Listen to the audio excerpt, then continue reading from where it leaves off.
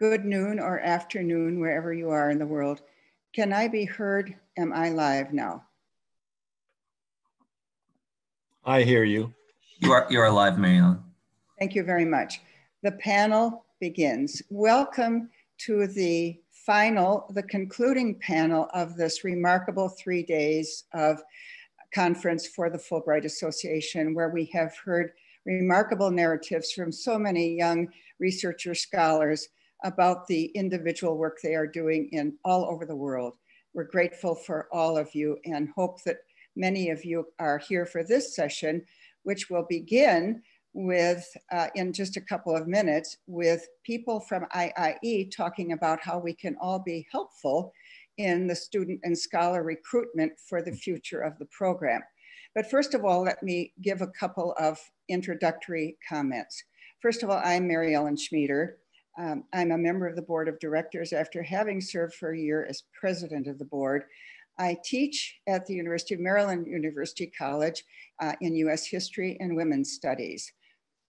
This morning or this afternoon, we are going to open the framework from the individual stories that we have been hearing, the individual research, to be talking about the larger world of recruitment for the Fulbright program going forward with one panel, and then how America benefits when there's equality of opportunity and access, the second panel.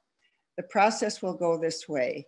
We're going to start with the panel from IIE, followed immediately by the second panel. Each presenter has about 10 minutes. If you have questions for any of us, please use the Q&A, and we hope to have a good 20-25 minutes at the end of this session for whatever burning questions you have about either one of the panels. Let me then introduce the 5 presenters. First will be Peter VanDerwater from IIE. He is the head of research and recruitment for IIE, which is of course the granting manager for the Fulbright program. Then there will be Dan Kramer, who is actually a Fulbright alum, as I understand it, and he is Director of Outreach for the student program. They will be followed immediately by the second panel, which begins with John Vogel, followed by Sudha Haley, and finally Bruce Fowler, talking about the question of access and opportunity in the United States, which brings us back to the question as a country of law and order at a really critical moment in our culture, close to the election with many, many issues going on, how we look at the world we inhabit. So without further ado, I would like to turn this over to Peter VanDerwater of IIE. Great, thank you very much, Mary Ellen. I'm just going to get the presentation up here.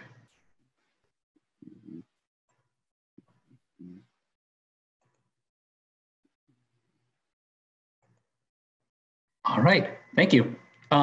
So everyone can see that in the window there? Perfect. Well, thank you for the introduction. This is who we are, Dan and Peter. We work for IIE, as Mary Ellen mentioned, on various aspects of the Fulbright program. And we've fortunate enough to have been given the opportunity to come here and talk with all of you a little bit about the recruitment effort and the way that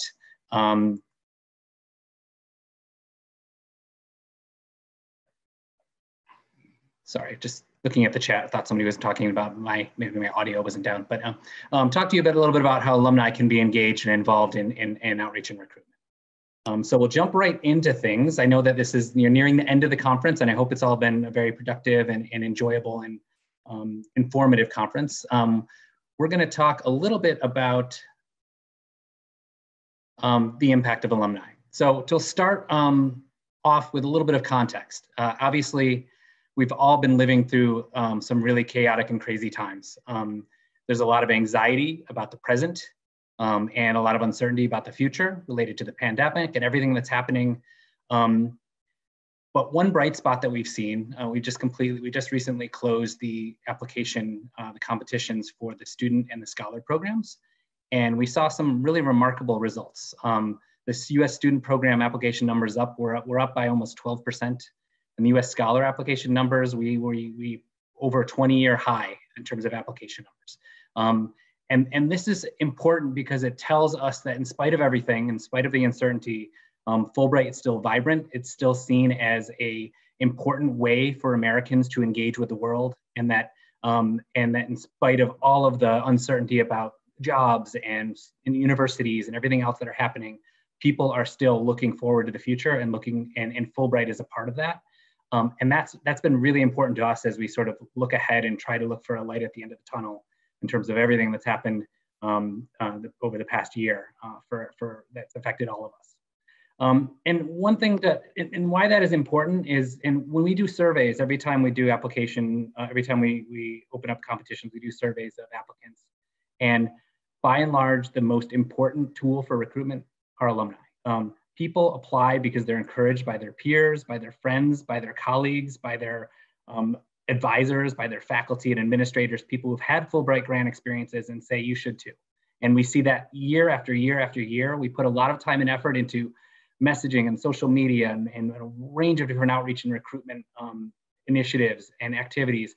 But still, Fulbright alumni always rise to the top as the sort of #1 reason why people apply to the program. So that's really important that we're speaking to this group, and it's also a big responsibility that you all have to sort of keep the program moving forward by what you do as an alumni, as an alum of the program. What we're going to do is talk a little bit about ways that you can be more effective, more engaged in the role that you play in encouraging others to think about the Fulbright experience.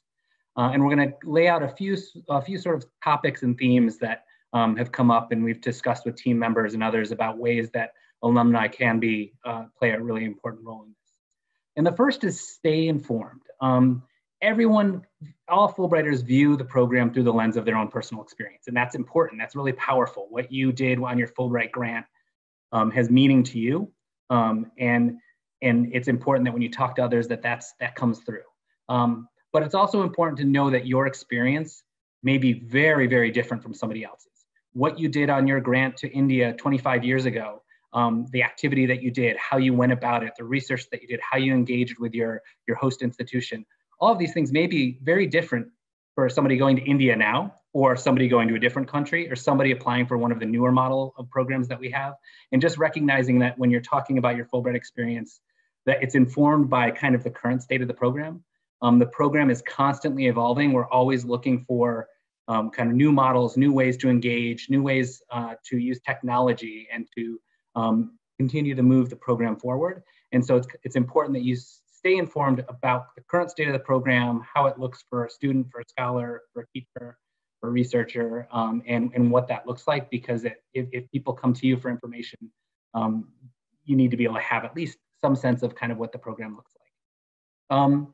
And stay connected through the active program through our website, social media, and newsletter. So I'll share some resources at the end of ways that you can kind of touch base and see what's happening within the program, following on social media to see highlights of alumni and other things that are happening with the program in different commissions and posts around the world, and newsletters. And we've talked with the Fulbright Association about more regularly contributing content to the newsletters that come out from Shaz and John and others that sort of keep you up to date on what's happening within the Fulbright Alumni Network, to include content on the state of the current program, deadlines, important new programs, new initiatives, things that are happening in the world of Fulbright that you want to stay on top of. And that's something that will be coming.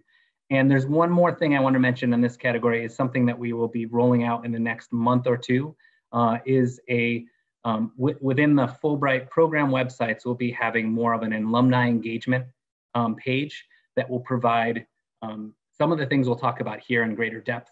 It will provide, flyers, maybe simplified presentations, other things that might be useful, resources, ways that you can connect, ways that you can engage, to provide it from an alumni perspective. A lot of what we do is for prospective applicants, and so we're trying to look at ways that we can better inform and engage alumni on all aspects of the program.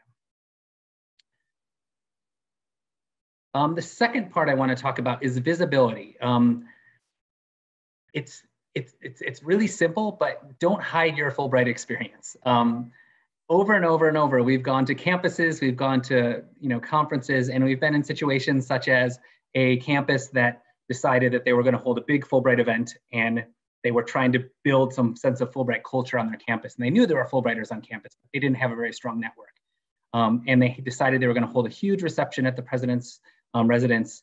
And what they did is they went in and to HR and they mined everybody's resumes that worked on that campus for Fulbright to find out who among their staff and their faculty and everyone else on their campus had Fulbright grants. And then they invited them to the reception.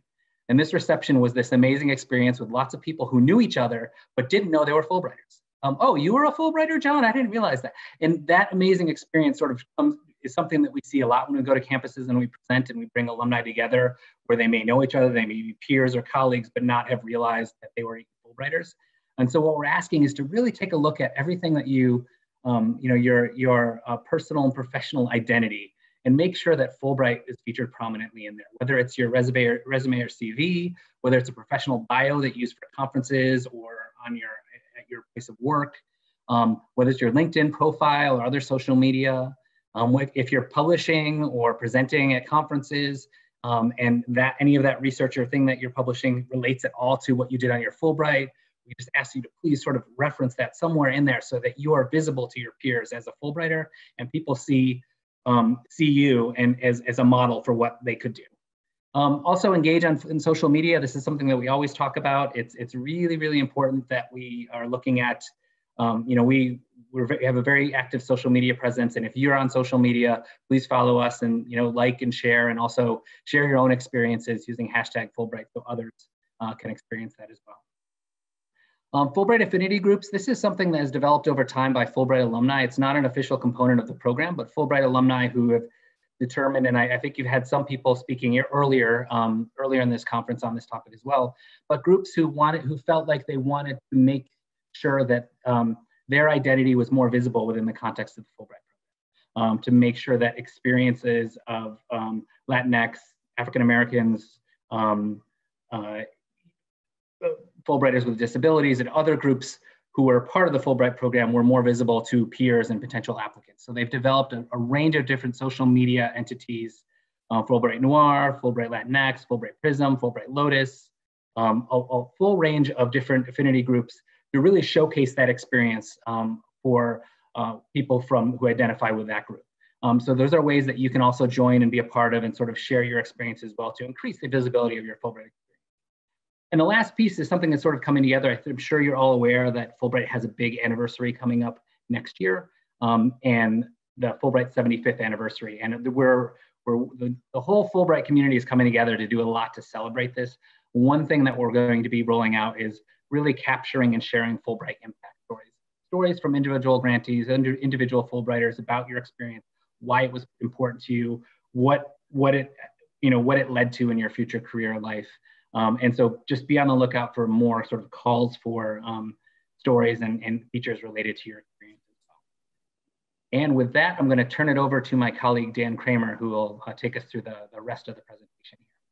Great. Thanks so much, Peter. And I just wanted to also just highlight the fact that just as the Fulbright Association, you can be a Fulbrighter or a friend of Fulbright. In the same way with the affinity groups, you may identify differently, but you want to be an ally of that group. They're also open to having people join in that regard. And this whole idea of allyship is really important for the Fulbright program as we move forward. So I just want to make sure that we're all clear about that. And that actually gets me to the next point here about becoming an active member of the Fulbright Association. As Mary Ellen mentioned, I did do a Fulbright a number of years ago. And when I came back to the Boston area, that was the first thing I did, was join the association there, because I wanted to be in a position to sort of give back. And I think we all feel that way. We were welcomed, we were hosted, maybe treated as almost cultural ambassadors. And we wanted to do the same, especially for those visiting scholars and the foreign students as they came back, and as well as to connect with alums who had also experienced something else. And I encourage you to do the same thing. I did that as a graduate student. And then when I became a faculty member down here in Central Virginia, it was part of a group that formed the chapter down here. And it was an incredible professional experience. So if you're looking for that, we learned about rewriting bylaws. We looked at how to do elections. These are really important things for you to be thinking about. And I really emphasize this because since then I've joined a number of boards and been involved in those processes. And I think we underestimate about how being an active member in this association can lead to developing skills that will take you in other directions and allow you to explore other interests that you have, both personal and professional. And so becoming that active member of the association is critical as you move forward, and finding ways for you to utilize your talents. I am not the one with numbers, you know, and I'm not the one with the social media, but I did understand, you know, the bylaw process a little bit better. And that was really helpful to share that and be a part of that. So I just want to say we all have our talents and our gifts, and we can find different ways to utilize them at the national level, at the local level. And I really want to make sure that you're thinking about that as you move forward.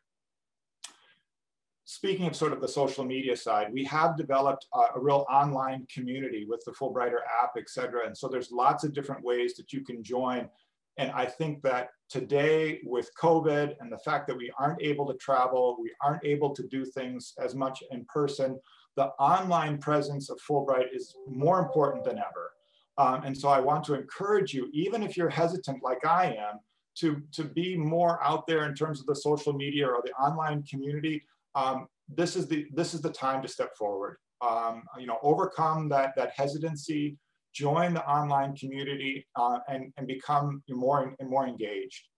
And one of those things, you know, that we look about in terms of the third point is thinking about how you can capture some of the things that you may have done on your Fulbright experience or in other ways to organize particular events. That might be connected and specific to the locality to which you're coming back to or have recently moved to. I came down coming from rural Minnesota to sort of rural Virginia, and there is a difference. And there's different ways to celebrate that and take advantage of a different climate, a different culture, and a different history. And so utilize that as you start to think about organizing and participating in events. There is, you know, sometimes the local chapters have funding available, or maybe you can do your own fundraising for that. But there are lots of different ways that you can become engaged. And I just want to say, think what works best for you. Play to your strengths with regards to that. Peter also mentioned the importance in terms of the recruitment and this whole idea of, you know, it's still a people-to-people program, and it's about word of mouth. And so you need to be connected also then with those who are in constant contact with the students on campuses. And so it's really helpful for you to be aware of who the campus representatives are. And this may be, if you're not at a campus, maybe it's at your alma maters, because some of you have been to a number of different institutions. I would encourage you to go to the website and find out who the scholar liaisons are, who are the Fulbright program advisors are on the various campuses. I know your alumni associations at your schools are constantly getting you in contact and want you to nominate people to go to those schools. We want you to use the same strategy and thinking about nominating people to be part of the Fulbright program as well. And the best way to do that is get them in touch with the representatives on the various campuses. I also want to make sure that you're thinking about this in terms of, for those of you who have the academic background or the professional background, and this is the great thing about Fulbright. Fulbright is well beyond the academic sphere. So if you can be involved also as a reviewer, and this may be a reviewer in terms of you know, history, as Mary Ellen was mentioning, it may be in the languages, but we also have a number of awards that are in public policy, that are in international business. So we're looking for a variety of professionals. We have a whole host of review committees that are in the arts. And we're always looking for those who can come in, and those may not be connected necessarily with a campus, but are the artistic directors. They're the directors themselves, actors, people who could be helpful. And so if you are willing to serve as part of the peer review or the National Screening Committee process, that would be just a tremendous benefit, and as a way to, A, stay involved in the program, B, stay up to date on the program as Peter was mentioning, because things change, but also for you to be able to give back and identify who are the future leaders in your field that might be able to go forward. So I really want to make sure you're thinking about that as well. So could we maybe go to the next slide, Peter? I just got a couple more things to sort of mention here. One of the things that I know the association is doing and is getting into the classrooms, because we need to plant the seed as early as possible. Young people need to hear that there are international opportunities. And the more places that we can go and get that idea across, the more opportunities then that teachers have and other students have to sort of say, oh, well, what would be the international perspective on this? How does that relate to something else that's going on in India or Germany, in Brazil, in Taiwan? And so I think young people need to hear that as early as possible. And so if we can find different ways to present that to students, especially to young people, that's great. I also want you to think about your peers. Sometimes your peers, when they find out that you were a Fulbrighter, you know, it's like, oh, and for those of you who know the reference, you know, to Wayne's World, I'm not worthy, I'm not worthy. I couldn't possibly participate in this program. And I think we have to help them get over the fact, and the fact that I'm number 6 in my family of 8. I have lots of siblings that remind me that I'm nothing special. I just happen to apply at the right time in the right place. But we need to be able to encourage our peers to think about getting involved in the program in a variety of ways and also applying. And then that goes for the students as well. So please keep that in mind. And it may be, especially once we can get back to being in person, it may be more of these formal presentations. It may just be at the bus stop or in the bar where you have an opportunity to bring up these conversations. One of the big things that we also want to emphasize is the focus on the benefits. And this is not the cash payments that we send as stipends. Nobody is going to become the next millionaire by applying to Fulbright. That's not what we're looking at in terms of the financial benefits. What we're looking at is what are the professional benefits that come? How do these networks, and maybe really I think about this as an investment in a year, or it's a semester, or however long your program is, in the context that you're going to make and the quality of the people that you're going to come into contact with, not only the individuals, but the organizations as well. And this is the advantage of having the multifaceted nature of Fulbright, being connected with governments, with NGOs, with higher ed institutions, with businesses, with an incredible alumni network. And I think that is the major benefit of being involved in the program, especially as we go into celebrating 75 years. So I just want to keep it tight and make sure that we're ending by figuring out different ways that you can be active if you're on a campus, active in your office, or active in your community. And I think this is one of the things that is underestimated time and time again, and it's the true nature of the program. We ask people to tell us about the ways in which they're going to engage with their host community, and we often ask them to say, how have you done that in your home communities prior to going over on your Fulbright experience? And I really want to make sure that we're emphasizing, what are you bringing back when you come back, and find ways to engage with your home communities when you do that. Okay, and that's what really the last message that I want to end with. I'm going to turn it over to the other side of the panel. Thank you so much. John Vogel. Thank you, Mary Ellen. Good afternoon. My name is John Vogel. I am a member of the board of directors of the Fulbright Association, a former president of the association. I had my Fulbright a long time ago in Belgium, where I served on the staff of the General Counsel of the then European Economic Union. I currently practice corporate finance law in Washington, D.C. Today, I would like to briefly outline the federal legal framework in the U.S. of those laws, regulations, executive orders, and Supreme Court decisions which have tried so hard and continue to try to break down discriminatory barriers and provide equal opportunities for all members of society.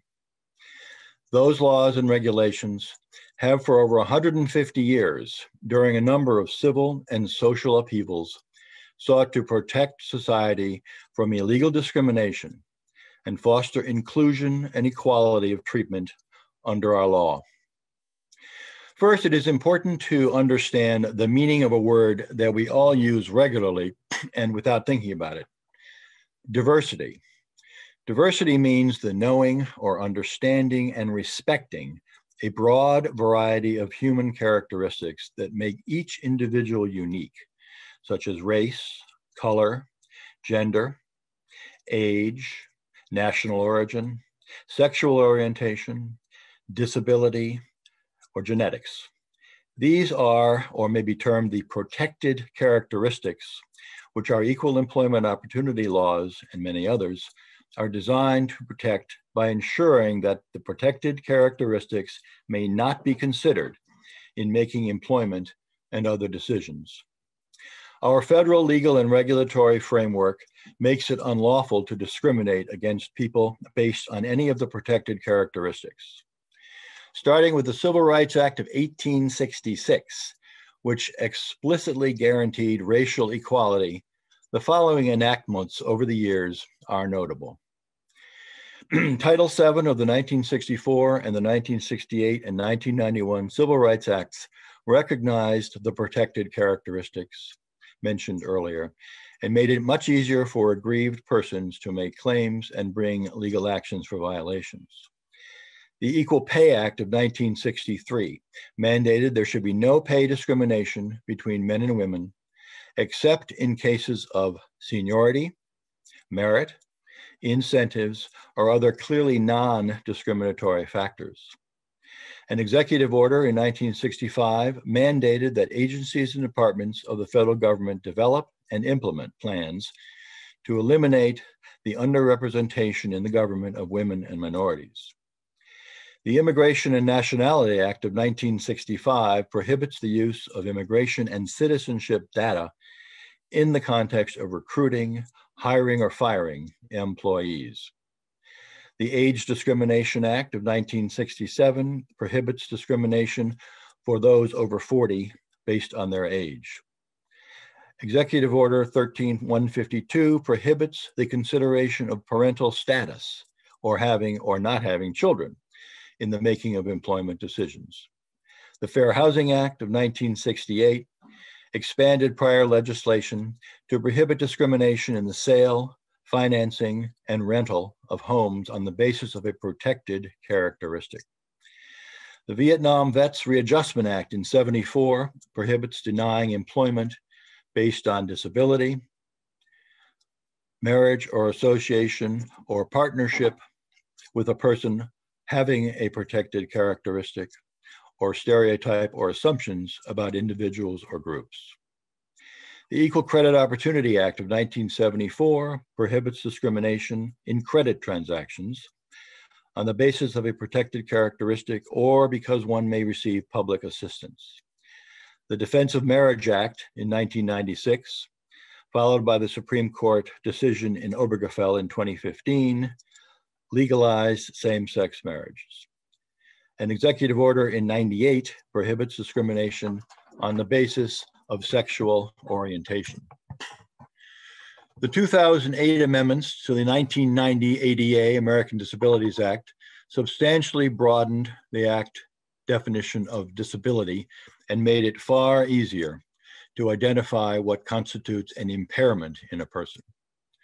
The Genetic Information and Non-Discrimination Act prohibits discrimination based on genetic factors, and the Pregnancy Discrimination Act proscribes employment discrimination based on maternity or pregnancy. An executive order in 2011, in fact, requires all federal departments and agencies to design and implement a, quote, diversity and inclusion plan, quote, which addresses each and all of the protected characteristics and sets forth means for ensuring non-discrimination within the federal government. The federal agency primarily charged with enforcement of the foregoing laws and regulations is the Equal Employment Opportunity Commission, or EEOC, which is charged with preventing 4 kinds of discrimination, whether it be direct or indirect. First, discrimination based on any of the protected characteristics. Second, harassment, 3, bullying, and 4, intimidation.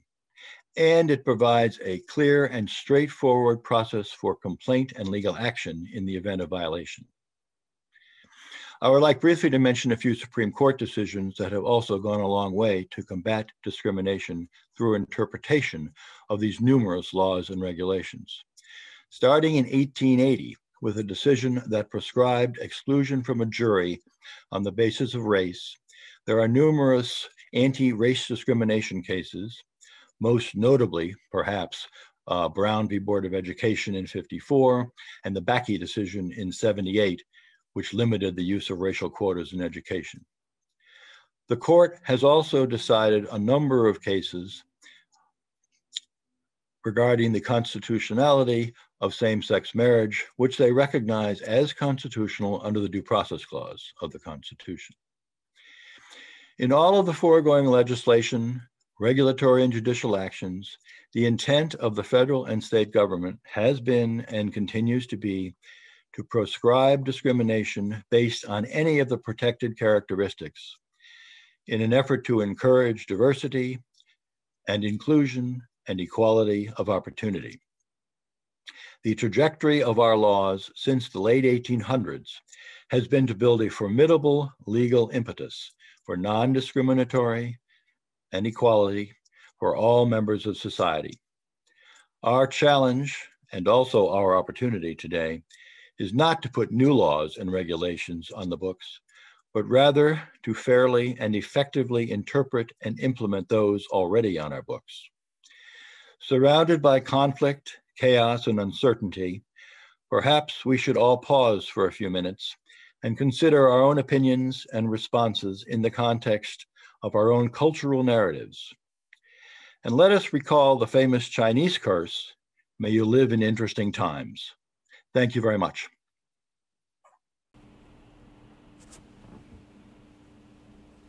I am one that has personally benefited from American opportunity.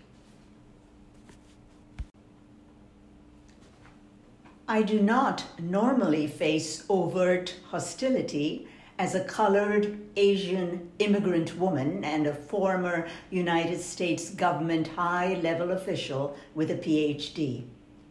Perhaps it is because throughout my professional career and personal life, I have been blessed with male and female, white and minority mentors, and live in an inspiring and supportive family and community. However, I have sometimes wondered why I am the only one who looks like me in the room. And sometimes I have a touch of guilt because there are many who are not included and still experience inequality. I pledge to help us make inclusion a priority in order to provide the opportunity minorities like me were given. For centuries, there have been large groups of disenfranchised Americans who, as the current civil unrest in America has shown, continue to lack equality of opportunity. For our purpose today, we have identified and prioritized some of these diverse groups: African, Asian, Native, disabled, and older Americans, especially women, and will speak about them. What some findings have shown. For decades, the face of America overseas was designated as pale, male, and Yale. Not many United States ambassadors, even today, are American ethnic minorities and females. Yet we don't question what the inability or unwillingness is to understand or capitalize on inclusion of all Americans to represent American interests. Where does America go from here? Is American leadership encouraging and embracing diversity and inclusion? On September 29, 2020, the White House sent a directive to United States government agencies to eliminate certain diversity training initiatives and threatened to discipline federal officials who violated the order. One initiative they particularly objected to was the critical race theory, which is an academic framework that studies how racism persists institutionally rather than as personal animus. Other topics they directed agencies to avoid in diversity training are white privilege, intersectionality, systemic racism, positionality, racial humility, and often built-in unconscious bias. Avoiding these topics means that we lose the opportunity to understand our combined destinies and how our nation's life might move forward in a more perfect union. Another troubling example is the obstacles placed with the United States Census 2020, America's 10-year census count. First, the administration directed that citizenship was required for the resident to be counted. When that was struck down by the courts, the administration limited the time for field enumerators to gather responses. And on October 13, 2020, the Supreme Court sided with the Trump administration to end the census count on October 16th instead of October 31st. This will, of course, drive down the count of the residents most difficult to reach and enumerate, like the minority and undocumented residents. For each person missed in the count, $1,800 federal dollars will be lost to local jurisdictions to provide services for older Americans, disabled, and many other minorities. Equally significant, representation in the United States Congress depends on the numbers of residents counted in each district. When minorities are undercounted, they lose their potential voice in Congress.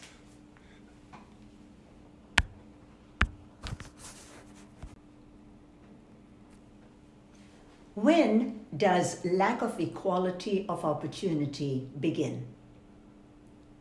Not many of us are aware that Native Americans' educational inequalities are amplified in tribal communities.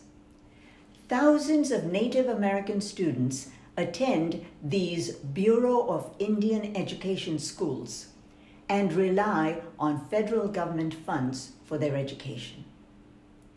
In this pandemic, exacerbating the inadequacies of these Native American children, the Bureau of Indian Education delayed the disbursement of the recent special CARES Act funding, thus failing to purchase needed equipment for students.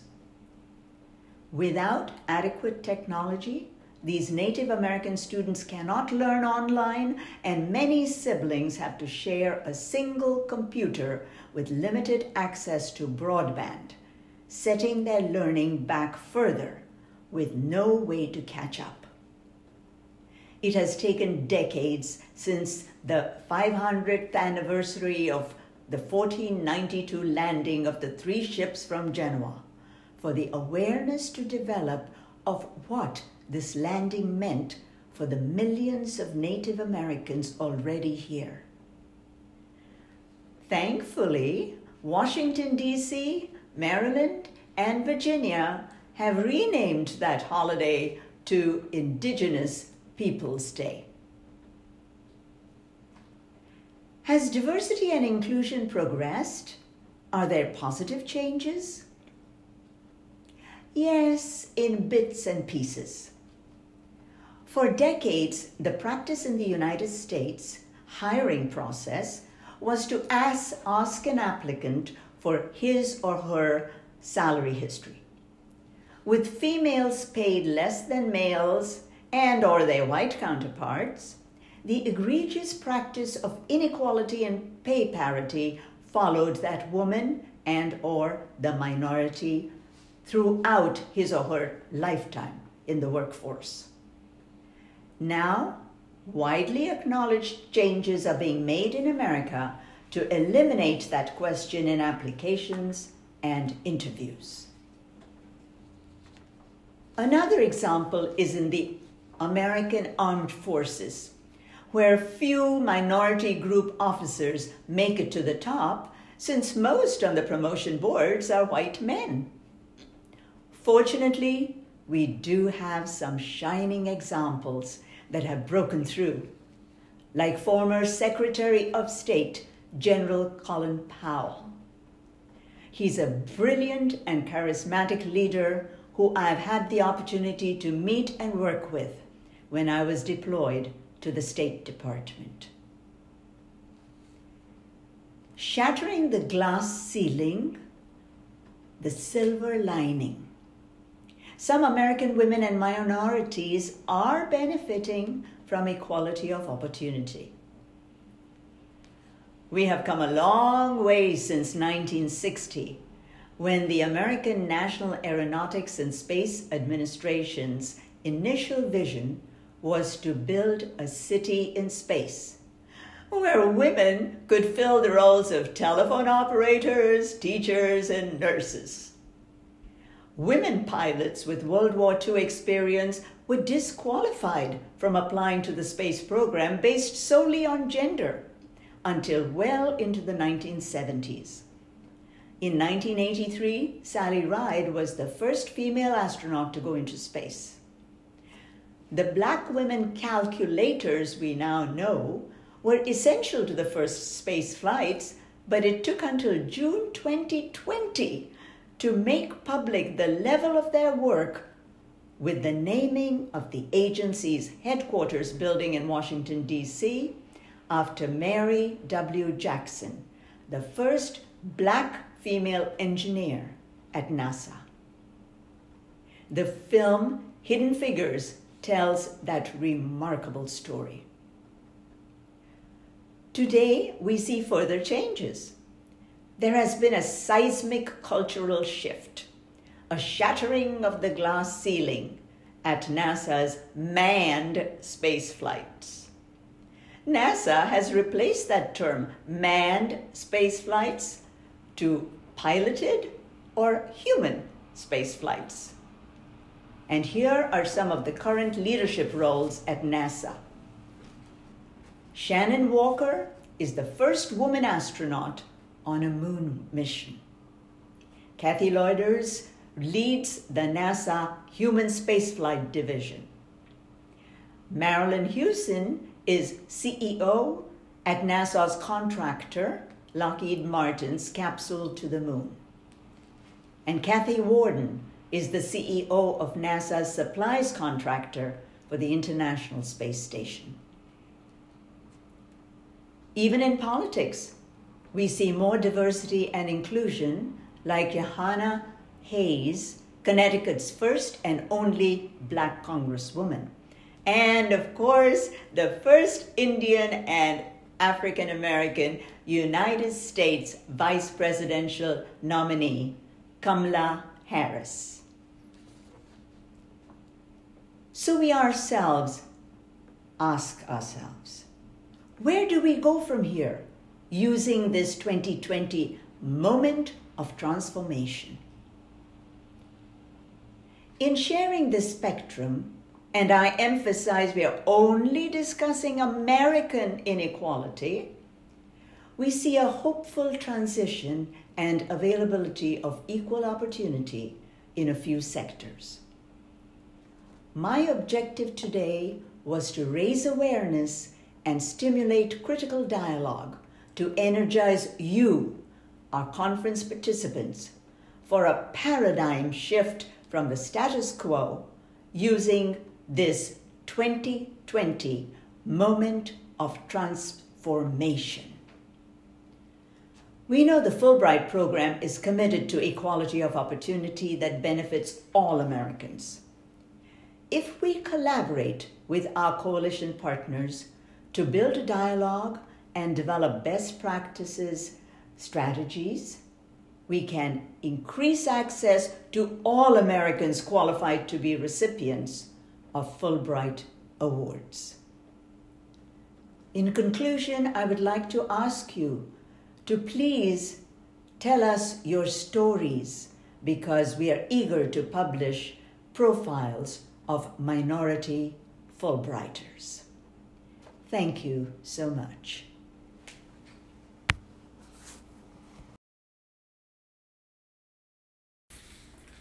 My name is Bruce Fowler. I am a member of the Board of Directors of the Fulbright Association and chair of the Advocacy Task Force. The United States is a nation of immigrants. Discrimination against persons perceived as different, for example, because of race, gender, age, disabilities, etc., is a common human behavior worldwide, but in the U.S. it is illegal, as noted by John Vogel previously. Our history is replete with individuals who have overcome discrimination to make major societal contributions. The U.S. is once again realizing the potential of those left behind by discriminatory practices. Diversity of perspective is a strength, and the Fulbright Association is a potential catalyst for creativity by facilitating the exchange and acceptance of new ideas by all. Some examples of persons who overcame institutionalized discrimination include George Washington Carver, an American scientist of African origin who made major contributions to agricultural practices; Eugenie Clark, a Japanese-American female who overcame gender discrimination and was a Fulbrighter to Egypt, studied biology of shark behaviors; Franklin Delano Roosevelt overcame physical disabilities from polio to provide political leadership in World War II and the New Deal legislation. These and others like them inspire us to push for equal opportunity. Summary: I would argue that we are collectively stronger if we embrace sharing our experiences and resources without discrimination. If we share the finite resources of our planet and collaborate, our quality of life and maybe even the chances of our species' survival will increase. Diversity should be viewed as a strength, and the Fulbright Association is well placed to facilitate constructive human interactions on a global basis.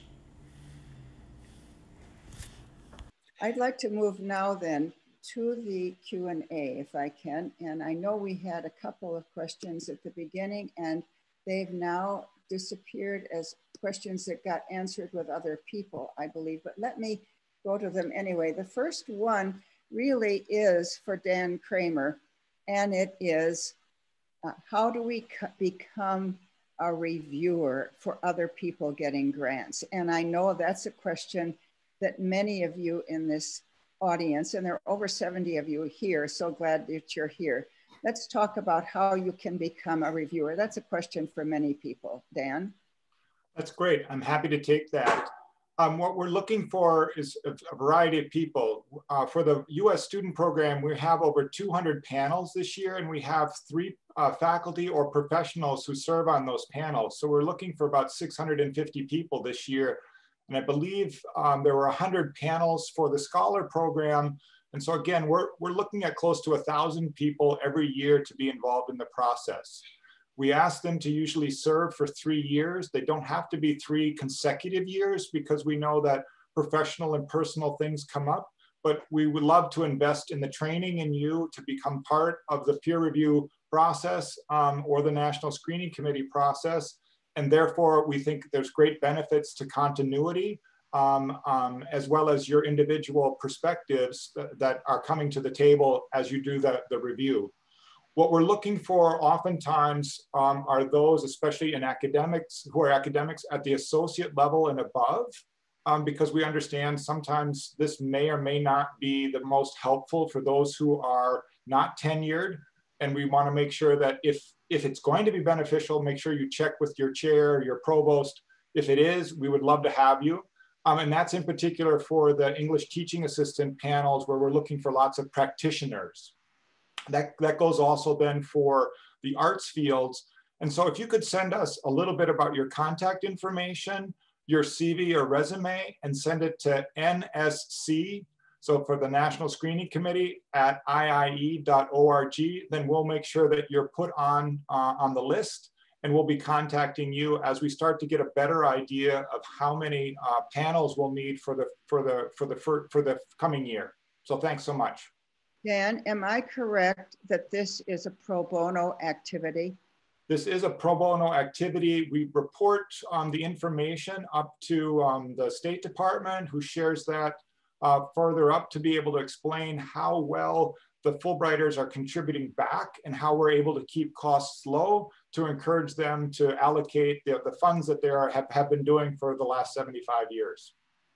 Thank you. I would like to add something to that if I could. I have twice been a reviewer, and I find it a very useful way to meet informally. I don't meet them personally, but to see how others who want to teach history or American studies or American literature are thinking about their projects. I have learned so much about the current state of my field and about the people who are eager to become representatives of it in scholarly places around the world from reading all these applications. I must say it's real work. If you have 30 applications to read, it doesn't happen overnight and you're asked several questions. I mean, it's a genuine, thorough review. In fact, when people say, oh, well, you know, you just get it, you don't. The vetting that happens, both of your ideas, of your seriousness of purpose, of what you really have to offer and what your background is very specifically asked for in these. And it's a remarkable peer-reviewed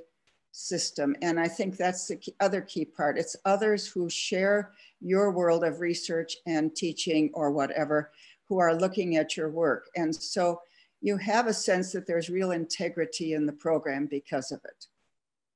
Anyway, that's my 2 cents about that process. And the one thing that I would also just say, because of what John was mentioning about equality and access, one of the things that we would also love for you to do is think about people who are at institutions who may not be as involved in the Fulbright program.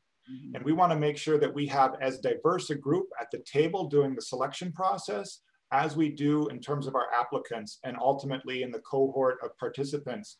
And we know that those of you who are involved then at the selection process and can recommend colleagues who may be at institutions who do not think that they would be part of the Fulbright program, if you could do that for us, that would be a tremendous benefit. Thank you.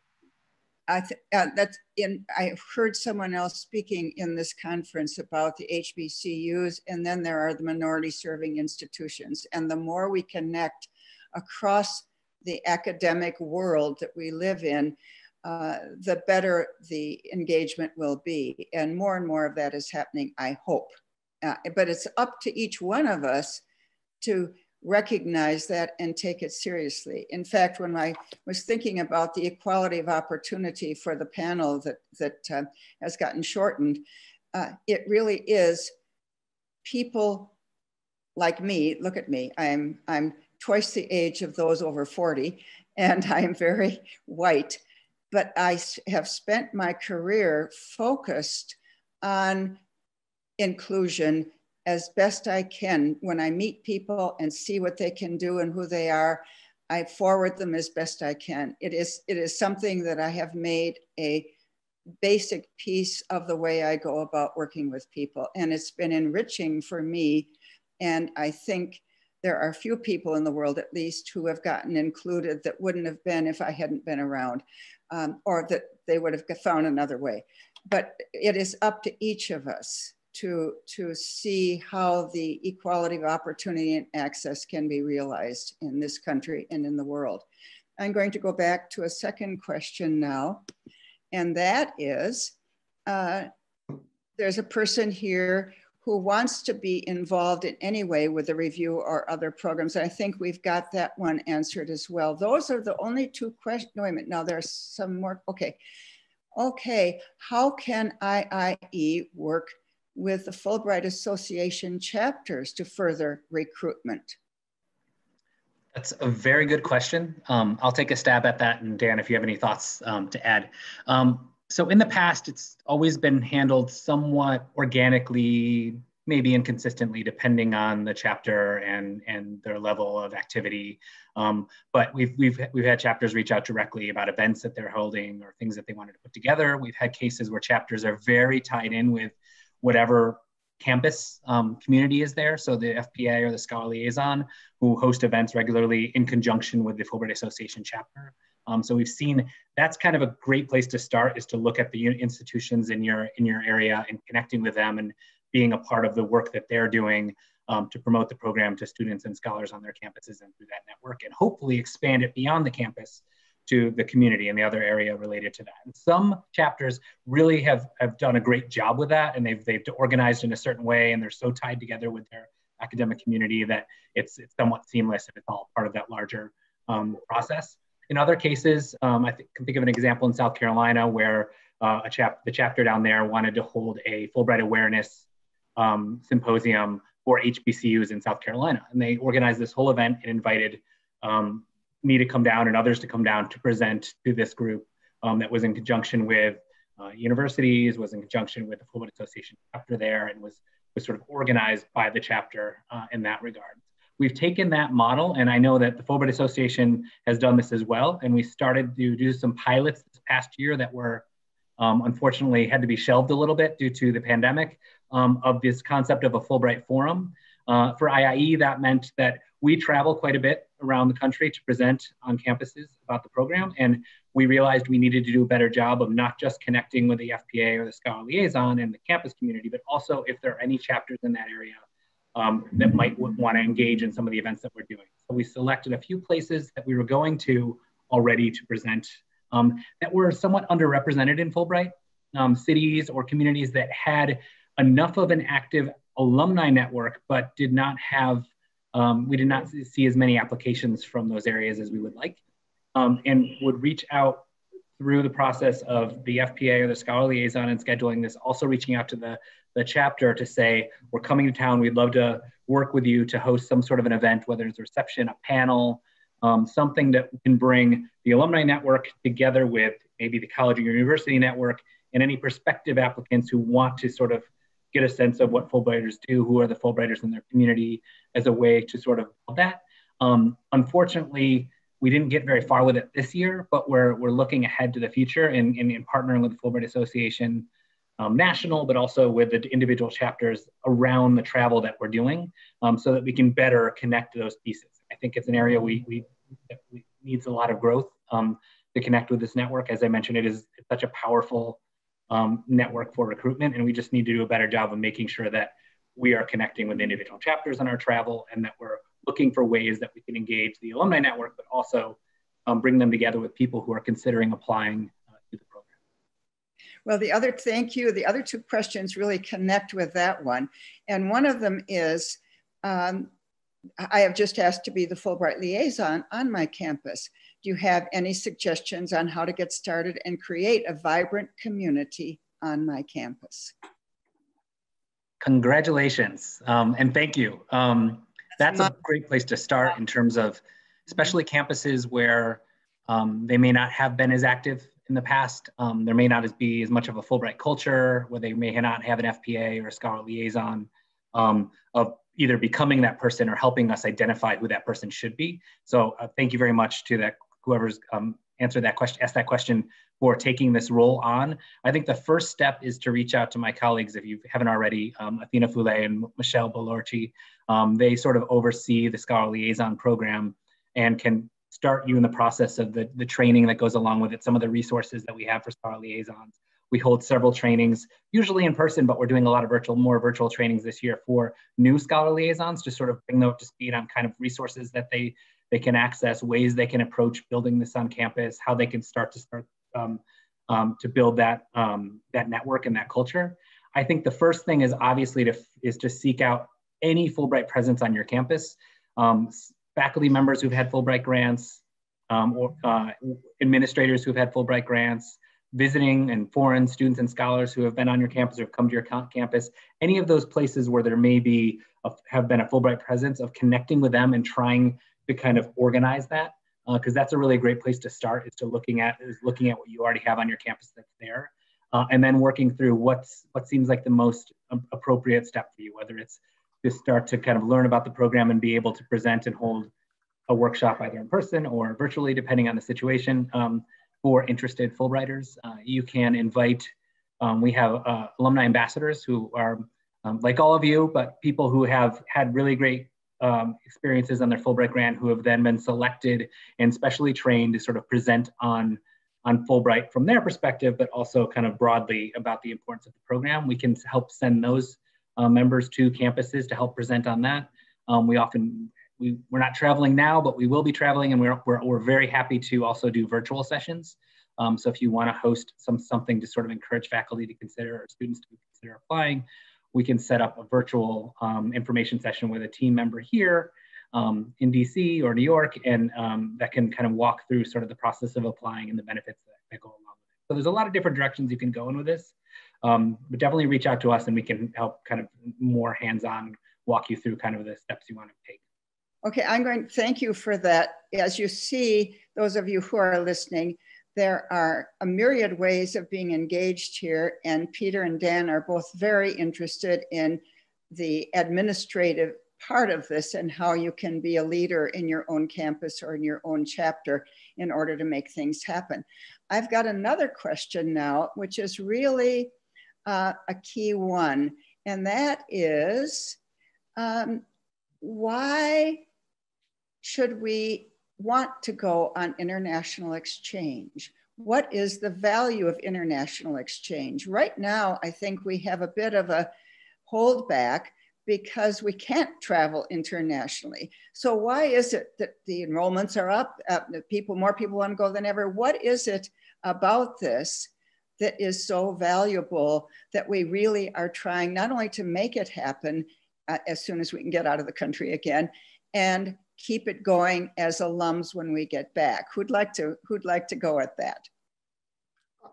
I'd like to just start by saying we are sending people over. We have over 200 students who are already either enrolled in degree programs or are second year ETAs. And we have more students going over and scholars as of January. So the program is still in progress. So I just want to make sure everybody is aware of that. All right. Number two is I think the reason we've had the continued increase in the interest in this program, as well as partners who want to encourage people to come over, is the value of the international experience in developing incredible skills that are so important in this day and age. We've done a number of studies about employability. We've done things with the NASDAQ, and how the same types of things go for both academics, exploring questions, taking on a new perspective, being an entrepreneur and starting a new business, being able to overcome challenges, all of the incredible soft skills involved with grit are employed in the international experience in a way that's more concentrated than we've seen in other areas. And I think people are getting to understand that and how important it is for the hiring process. Everybody wants to make sure that people know how to enter into different cultures, how to communicate in different ways, understand how to manage the differences from where people may be coming and where they're going.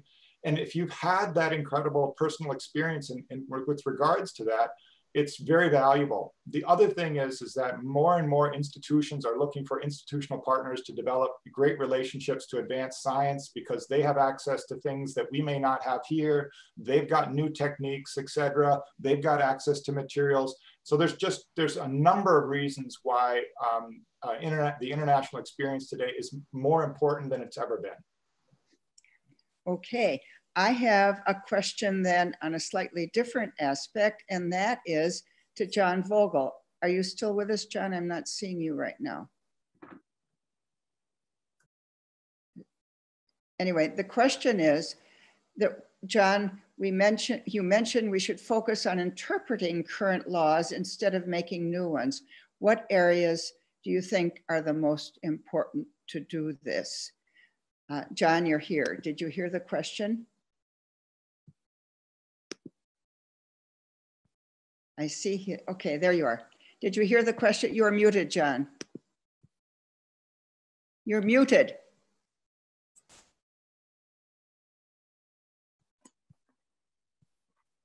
John is here, but he is muted. I've got to get him unmuted.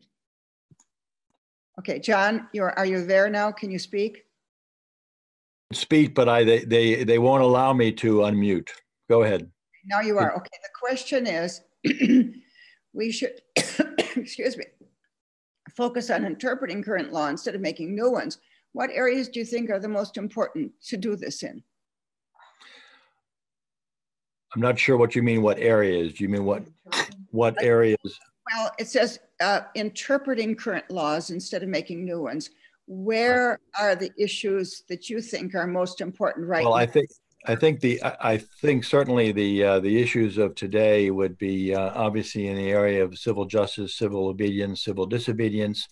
I think there has always been, and perhaps unfortunately may always be, a failure of communication to get the laws, to get the regulations, to get the meaning behind the laws. Sometimes the law is not perfectly drafted. In fact, it's rarely perfectly drafted, but sometimes people don't understand what the true meaning or intent of the law might be, therefore how they should react or respond to it. So I think whether it's in a domestic scene or in the employment scene, clearly the employment scene, the economic sectors are obviously impacted tremendously by what's going on, and clearly that is a primary area that we have to focus on, Mary Ellen. Okay. Okay. Others who might want to get into this answer themselves, in interpreting current law instead of making new laws. Where are some key areas that the law and its clarity might impact us as Fulbrighters? It might impact the program. Anyone want to speak to that? There is another question here that might be related, and that is, how can IIE, the Fulbright Association, and others work together to better communicate to the US Congress, which by law is the main funder of the Fulbright program, the Fulbright scholars, teachers, and students, both in the USA and abroad, and how can we better communicate to those who make the decisions and get the money that surrounds this program and supports it and has for 75 years? How can we show how the benefits, both individual and institutional, are real and make a difference in American society? Would like to take that on. How can we better? I'll touch on that. I think you're probably all aware that the Fulbright Association does have a certain element that does advocate on behalf of the program to Congress through advocacy days and other campaigns and things that are happening. So I would definitely defer to John and Shaz a little bit more about sort of the ways that the Fulbright Association engages as an entity and helps alumni better share their experience on the Hill, and kind of some tips and tools on how they could sort of, talk to their members of Congress and talk about the importance of the program for them. I would just add on top of that is, and this goes back to what we talked about previously, is when you are talking to anyone other than your close family about the program, really think about your audience and what you're telling them, and why it should be important to them that you have this experience. And so for that, that's a really key piece when John and Shah's organized teams of people going to the Hill, is you're talking to members of Congress who fund this program. They want to know what's the return on investment? Why should taxpayer funding go toward this program? What do we get out of it? And so talking about a great experience where you went abroad and you saw this amazing things, you made all these great friends, you just be like, wow, it's just remarkable. I can't wait to come home and tell everyone about it. That's great, but thinking through a little bit more about how this benefits your career, your community, your institution, the multiplier effect. What comes from this experience? And we often like to talk about your Fulbright is only like your actual Fulbright grant is only half of your Fulbright experience. What comes after is also important, and it's also critical when you're talking to anybody who might be a decision maker or a funder, to talk a little bit about what comes after and why this was an investment in you, and how you're paying back that investment now. And that's sort of, there's many different ways to do that in terms of how you're meeting with people, with members of Congress, you're meeting with decision makers, you're talking to your peers and institutions to try to advocate for Fulbright-friendly policies on your campus in cases where there may be some reluctance to seeing the Fulbright grant as a way to, as something that is deserving of leave if you're a faculty member, that type of a thing. But that's really important, is to really get beyond just that personal experience and look at how that has had a major impact on others beyond yourself. And I would just briefly add just the international aspect of it. I mean, we all used to, at least, and hopefully will again travel extensively. We all know people living all over the world. I think it's important to stay in touch with those people, to share views with those people. They have a lot to offer. The Fulbright commissions and associations and groups in all these countries number well over 100. They can be a tremendous addition, a tremendous supplement to what we're trying to do and to what they're trying to do in their own countries. So once again, it comes down to communication on a regular basis to the extent possible. And I just want to add something that also connects with other questions that we had about how you can engage your Fulbright Association chapters in certain things. If you're holding events, if you're holding any kind of a membership event in your community and you're bringing members together, why not reach out to your local congressional office and invite them? Let them know what you're doing. Let them know what your community of Fulbrighters, that there are constituents, they value this, what they're getting out of it, and invite them and connect with them to really build that relationship with those offices as well. So they know and they see firsthand that there are constituents in there. And this is not necessarily advocacy related, it's just related to building that bridge, educating them about what this program means, why it's important to you, and how it's still active and you carry it with you. And I think that's a really important thing that you can do within your chapters. Well, let me get, I'm supposed to be just the moderator and not to know anything here. But given that others on our panel weren't here, I'd like to share one story. When I was in China, I was in Northwest China the year that Hong Kong returned to the motherland. And every day we saw on the TV the bird of peace flying. And there was one more day gone before the country came back together as a bigger whole. And my students is very remote. I was in Lanzhou, Gansu province, way north. If you think of where Fargo, North Dakota is in America, is where Lanzhou is in China. So I was right at home. I was at Fargo Moorhead for 18 years, centrally remote. Anyway, I decided, because no one would talk except the one person who took all the questions from her friends in the dormitory and then would present them. She was the oldest student in the class. She was the mature one. Her English was excellent. And I thought, I've got to get these young people. There was a graduate course in English literature. I've got to get the young people talking. I've got to find out what they know, whether they're doing the work, whether they're engaged at all. And so I ended up asking them each to write a paragraph in response to every assignment with a specific question about it. And then I asked them to begin each class period by reading that aloud as a beginning for the discussion. So I discovered both how much English they could actually speak and how good their English was and how good their understanding of the material was. Then I said, okay, if you're reading along in a poem or a short story and you run across words you don't know, what do? You normally just slide by them and think, oh, I'll get it at the end. Well, you often don't. I said, if you don't know a word, write it down, look it up, write it in Chinese and in English, add it to your vocabulary, grow your vocabulary. Both in Macedonia and China, the two places I've had a Fulbright, the students who did that well developed full dictionaries of new words. The ones who weren't so engaged had a couple here and there and didn't much care about it.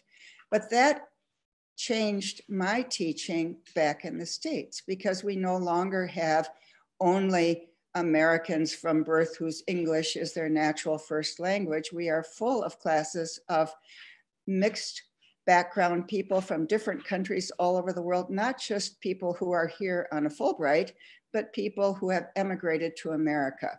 We have many, many second language people, and we have a lot of first language people whose vocabularies aren't very big. And so I started doing that in my classes here, and one of them was in a military base in Turkey, as a matter of fact. I taught for the University of Maryland in Incirlik right after 9/11, and I was back in 2003 and left when the base got NEO'd and the second round of the Iraq War began. That's a whole different aspect of my life, very interesting one.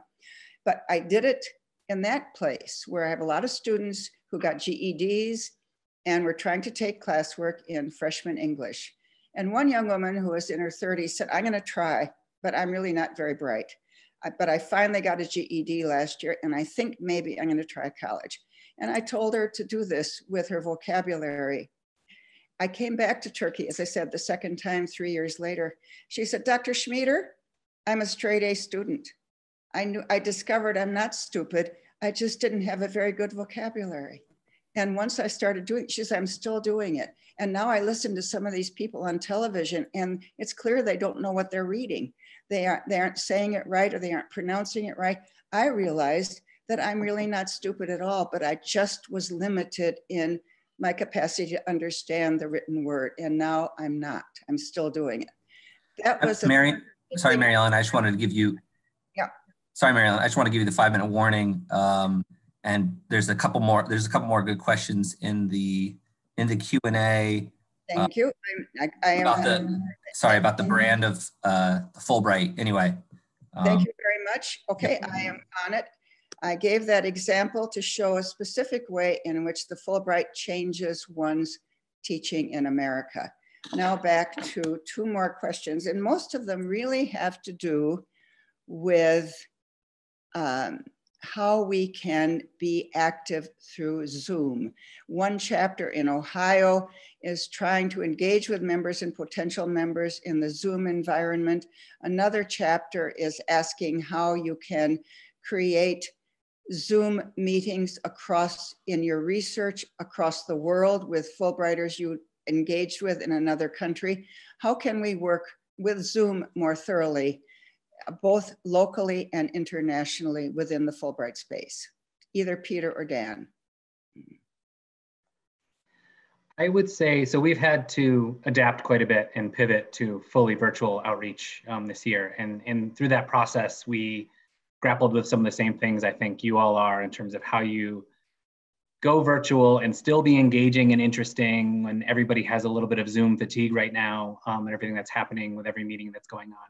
I mean, I see Dan like this all the time, just constant. Dan and I, it's like constantly on Zoom all the time. So, but what we've been looking at is sort of ways of just being a little bit innovative, taking what we would normally do in an in-person capacity and adapting it. And it does allow for things that we weren't able, it does allow for obviously reaching across geography. And it does allow for more reach in terms of the audience you're trying to reach, because people are much more able to join an online session than they are to get up, drive, fly, whatever, to go to a presentation that might be happening. So we see that more people are engaging, and it allows for a little bit more equity.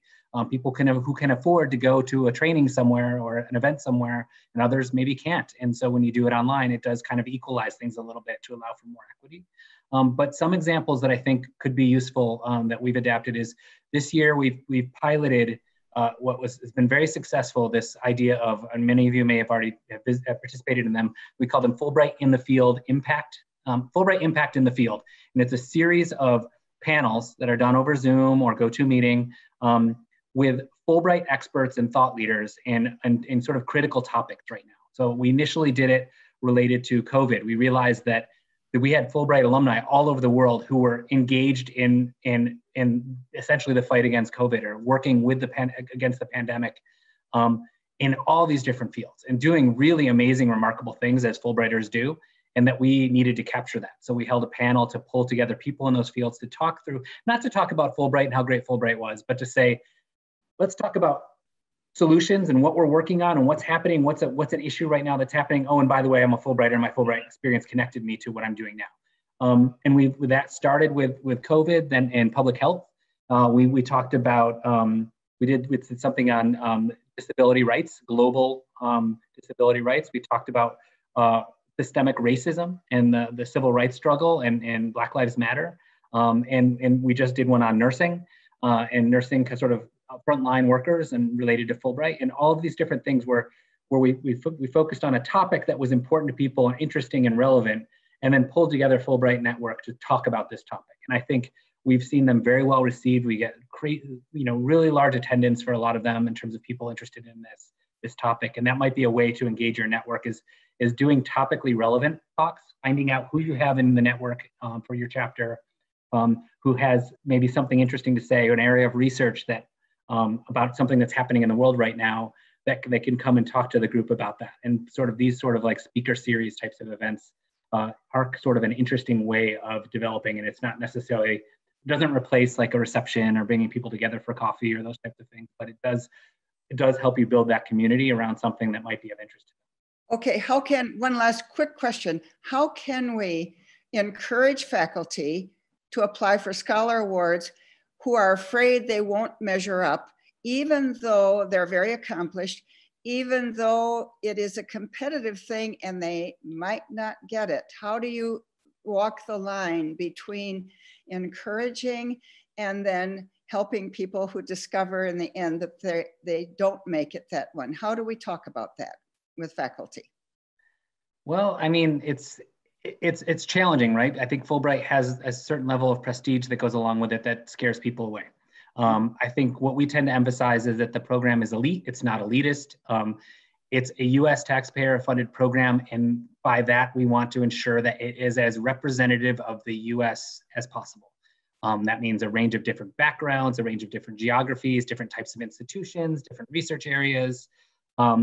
And the Scholar program in particular, I mean, both the student and Scholar program, but I'm more familiar with some of the innovations within Scholar, was worked really hard to make sure that there were opportunities for postdocs, there were opportunities for community college faculty, for a range of different disciplines. We've been really focusing a lot of our outreach on getting to rural institutions, small liberal arts, minority serving institutions, really trying to make people understand that the important thing is the quality of your work in your project, not the institution where you come from, not where you got your degree, all of these pieces that I think people tend to think of within Fulbright of if you're not in a Research One university, you're not from an Ivy League institution, you're not going to be competitive, and that's simply not true. The numbers bear this out. When you talk to commission directors, they talk a lot about how they'll look at somebody's project first and what's feasible, what makes sense, if they have the capability to do it, and how that would apply in their context. And we've heard them over and over talk again about how in their final selection, there's been cases where they've chosen a community college faculty member with not as much experience over an Ivy League faculty member because of the strength of their project and how relevant it is to what their work is. And so that's the type of thing we emphasize, is that it's really important that you look at the breadth of your experience, what you want to do in that country, why it's helpful, what the multiplier effect is. And that's huge for community college faculty and small liberal arts schools as well, because by and large, you're coming back from your experience and you're teaching students and you're interacting and you're sharing that experience with them. Not to say that's more important than going over and doing research that can then be part of a publication that you're doing. That's great as well, but there's certain like immediate impact that comes out of that side of things, and we want to encourage kind of full range of faculty to apply. Thank you so much, Peter and Dan and John. I think we have made some real difference in helping people who want to be engaged as Fulbright alumni back in America, in a country of laws where we need to keep working for equity and access. And you're telling us some ways we can do that as Fulbrighters in our institutions and in our groups. Thank you all so much. And this ends our session and the panels for this conference. Thank you, Mary Ellen.